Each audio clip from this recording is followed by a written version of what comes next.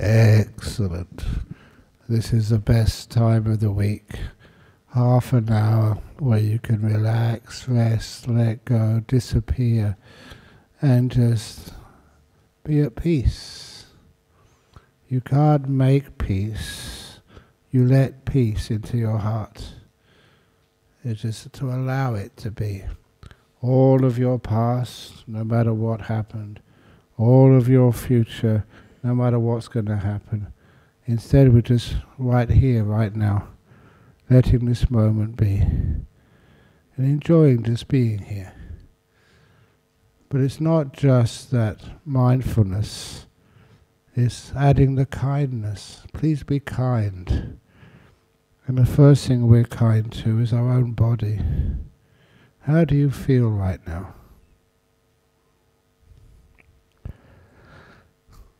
And I usually, as you all know, I usually start with a scan of my body, starting just with my feet. It's like I'm checking in with them. Like I check in with some of you. How are you today? How do you feel? Is there anything I can do to make you more peaceful, more content? And I have that conversation, starting with my feet. How are you, feet?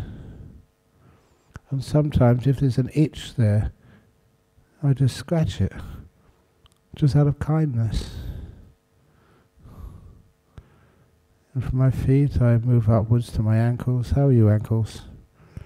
Do you want to be adjusted, to be more comfortable? A lot of time it's the attitude of kindness, of caring. When I start by caring for my body, I go up my legs, my calves to my knees. And over the years you get very skilled at caring for things even like the feeling sensations in your knees. And often I do this when I go to bed at night.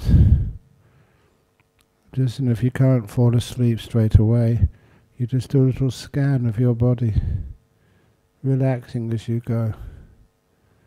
And often you don't get much further than your the top of your legs, your butt. By then you're so relaxed you fall asleep.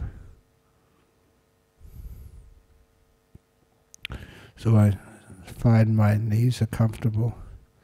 Go further up the thighs, again to the butt. Because I'm sitting like this, not lying down, it's psychologically I know that this is meditation time, not sleepy time. So I don't fall asleep as my body relaxes. I just enjoy the experience of relaxation. And once my thighs are relaxed and the buttocks are relaxed, what I mean by relaxed, I can feel the pressure on the buttocks. Just make sure it's just evenly distributed. Especially because I wear robes, make sure there's no folds of the robes biting into the skin. And if there are, I would adjust those robes and move upwards to the waist. And I usually just like to bring the waist in and stretch the back up. It makes me feel comfortable. But you find out how your waist can be as comfortable as you possibly can make it. If you're on a chair, do you need to lean back or lean forward? Which is the best for you? And then I scan my attention up my back. You can feel it just scanning up the body on the inside. Just feel the cup of tea which I had before I came out into the reception area. Go up to my stomach. That's all comfy. If I did have any tummy ache, I would just stay there for a little while. As the mindfulness sweeps up the body, I make sure I add the kindness. So it does become kindfulness. If there's any irritation or pain, my role is not to cure it, it's actually add this beautiful care. My body is old, so sometimes it will have aches. I care for them. The amazing thing is, my goal is not to cure, but to care. And the cure happens automatically.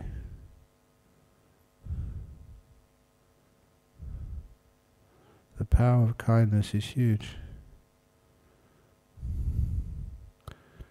And as I go further up my body to my lungs,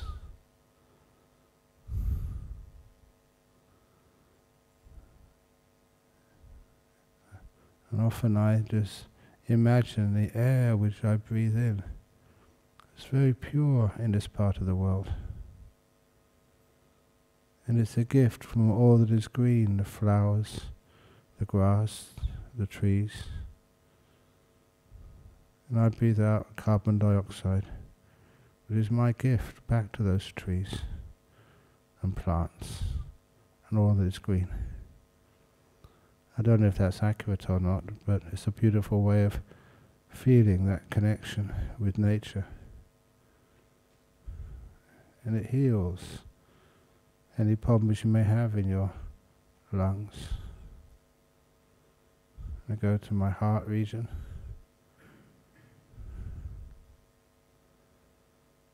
And relax everything there, to make sure the blood is all being pumped through nice and smoothly out to my shoulders. Relax the shoulders by making sure that nothing is being held tightly. I just often imagine my shoulders like strings on either side of the top of my vertebrae, and they're being pulled, stretched, strained. And my job is to loosen both ends, like a guitar where there's no tension at all on any of the strings. And then it feels relaxed and at ease. And I'm mindful, I'm aware when things are relaxed and when they're tight. And I care. I go down the arms, past my elbows, wrists, to hands. And always I just ask my fingers, are you okay? Like I would ask the monk sitting next to me, are you okay? Anything I can do to help? He's supposed to be my attendant. But as I keep on saying, and there's a lot of truth to it, I attend more on my attendants than they attend on me. Thank you for letting me do that. So I ask my fingers, how are you? And they want to be moved, so I move them. I go up to my neck. And the neck is important. As long as the head is well balanced on top of the neck, then my neck feels fine. And lastly, the muscles on the front of my face. I just feel them, sensitive to them. Is there any tightness around my eyes, around my nose, around my mouth? And over the years, by trial and error, I've learned how to relax those muscles. And with them, any sort of emotional, you might call it disturbance, which causes those muscles to tense up, that is released too. So the whole of my face feels at ease.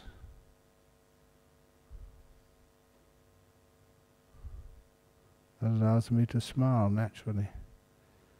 There's no tightness there anywhere.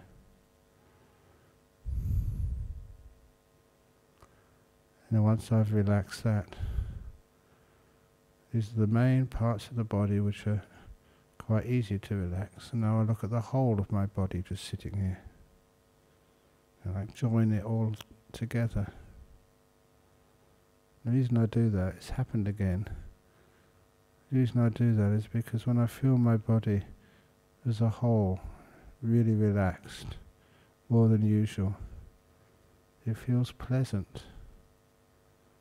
There's a joy involved. I don't make it joyful, it just happens by itself. I enjoy sitting in a very, very relaxed body. When I feel that delight, the relaxation goes even deeper.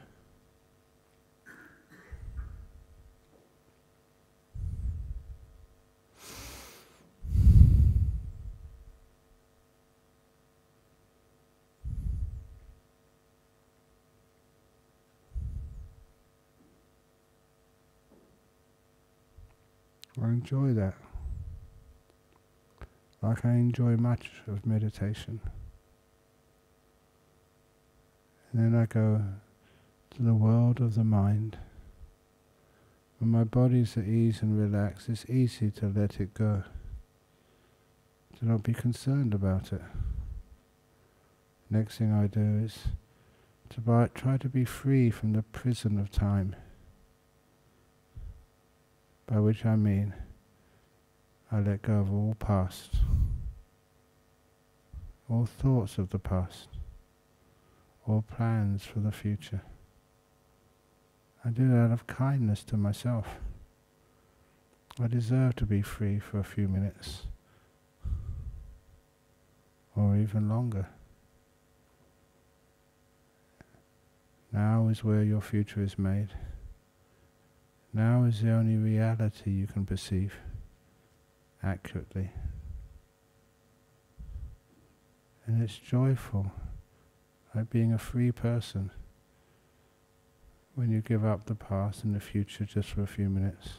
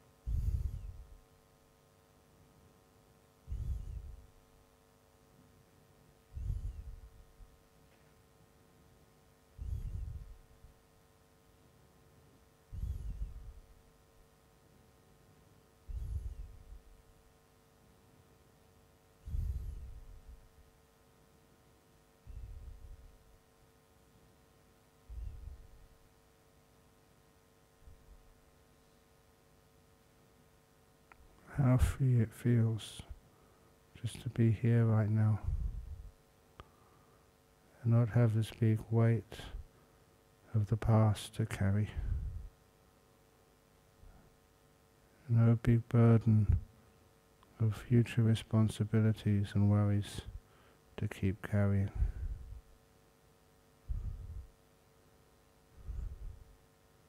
You rest in this moment. To rest even more deeply, don't try and make a description of this moment. See if to lessen the thinking and descriptions. Not to be intellectual, but experiential. How does it feel to be now?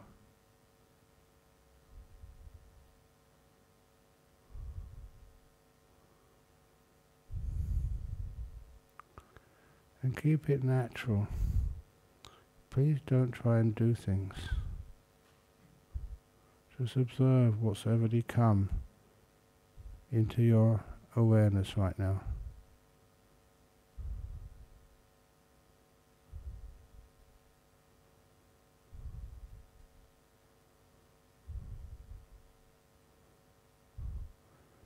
Best experiences in meditation are the unexpected. So invite the unexpected in.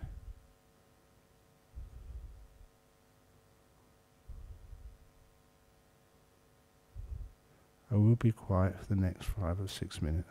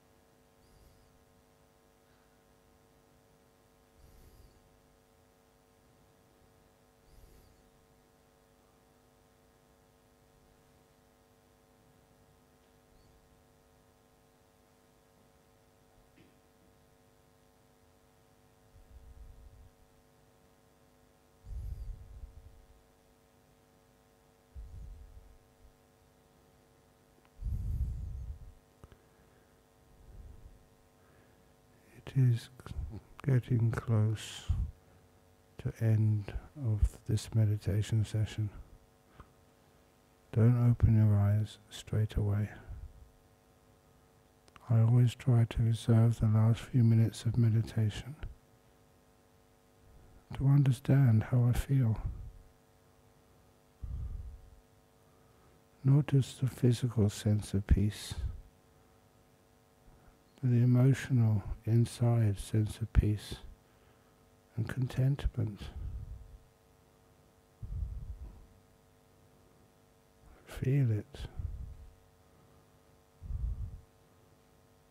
So I know what peace feels like. I know how it's generated, how to keep it strong and maintain it so that peace lasts. When I have that peace in my mind, I can open my eyes and keep it there for the world. I invite you to do the same.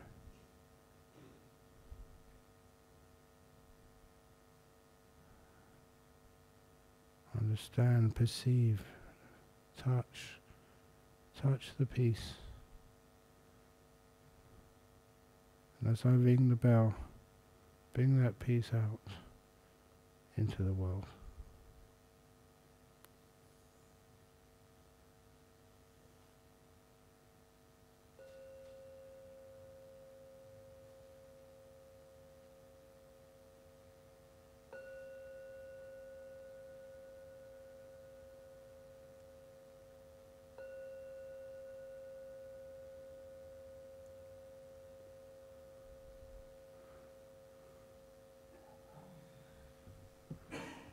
Excellent.